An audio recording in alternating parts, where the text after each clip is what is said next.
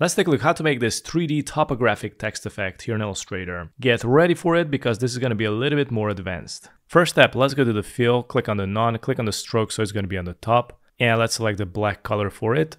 From here, let's go and select the line tool, press and hold shift, and draw a line like this. Press and hold Alt, drag it down, also press Shift to isolate, press Ctrl D to duplicate. So we got 3 copies, select all 3 copies and press Ctrl J. Or you can go to the Object, Path, and select Join. This is going to join the open paths together. And what I want to do here is I'm going to select the Direct Selection tool, remove this anchor point. So it's going to look something like this.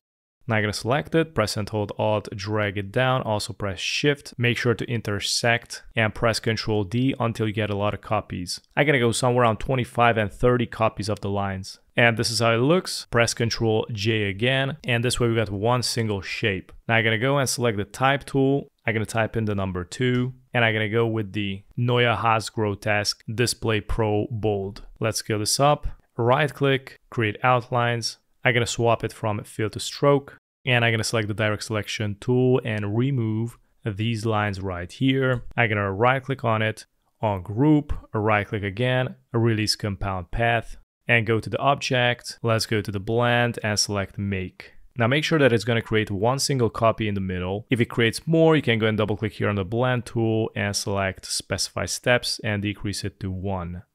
From here, let's go to the object, expand, click OK. And I'm also going to join. I'm going to select the pen tool and I'm going to join these guys together like so. Now I'm going to select the number 2, position it on the lines, and I'm going to rotate and make sure that none of the lines are going to be parallel, the number 2 with the horizontal lines. So for this, I'm going to need to rotate it a little bit more. So actually they're going to cross each other, and I'm going to scale it all the way up and down. You also can go to the object, transform, reset bounding box, and this way we can match it perfectly. Now let's go and select all the shapes, and we're going to go to the Pathfinder, click on the 3 dots and select outline.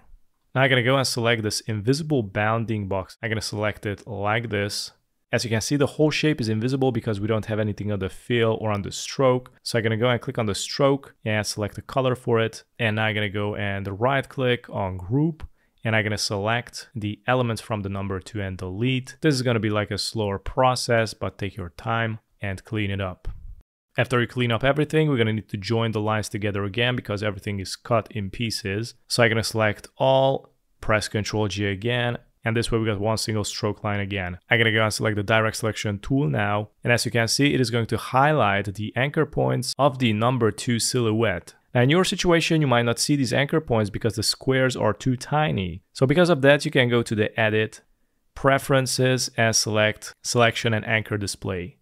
And here at the size, all you need to do is just increase it to 100%. Click OK. So let's do this again. Select the shape, select the Direct Selection tool, and now press and hold Shift. And we're going to select these center anchor points from the number 2. So it's going to be highlighted with a white square. Let's do this with the rest as well. And from here, all you need to do is press the down arrow a couple of times and check this out. I think I'm gonna go with this version. Now, of course, you got a couple of errors that you're gonna need to correct manually.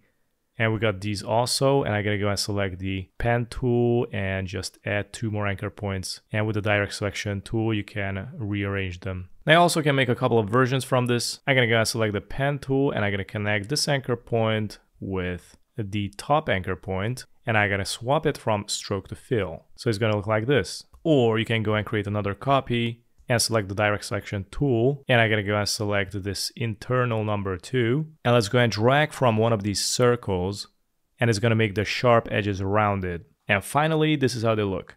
Thanks for watching.